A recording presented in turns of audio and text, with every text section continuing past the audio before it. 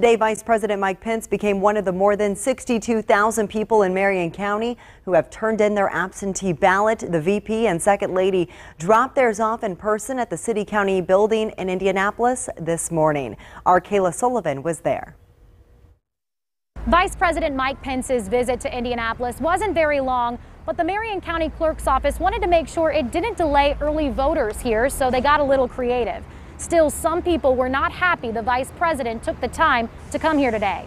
Oh yeah, I made this. Dressed as the fly that landed on Vice President Mike Pence's head during the VP debate. That's what I'm here for. Lori Perdue wanted people to know she didn't support Pence's visit.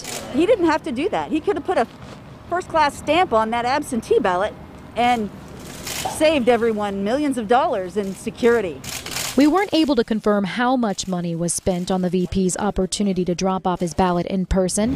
However, we did find out whether it delayed other early voters. The line halted, but we did have voters in the room voting, so there was not a stoppage to voting. The vice president wasn't here more than a few minutes, and he didn't say much. Great honor, and great to be back home again. Indiana GOP Chairman Kyle Hupfer sent a statement welcoming the VP and says he hopes voters take his lead. We encourage everybody to have a plan to vote as well. Marion County Clerk's Office Deputy Director Russell Hollis says he's proud of the accommodations offered to voters during the visit, noting Secret Service could have shut down the building longer for safety reasons.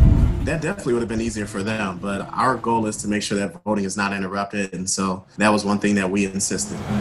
Now, early voting will continue until Election Day, and starting tomorrow there will be satellite locations opening in Indianapolis, and you can look up wait times online. We'll have that information available on our website. Reporting from the City County building, I'm Kayla Sullivan.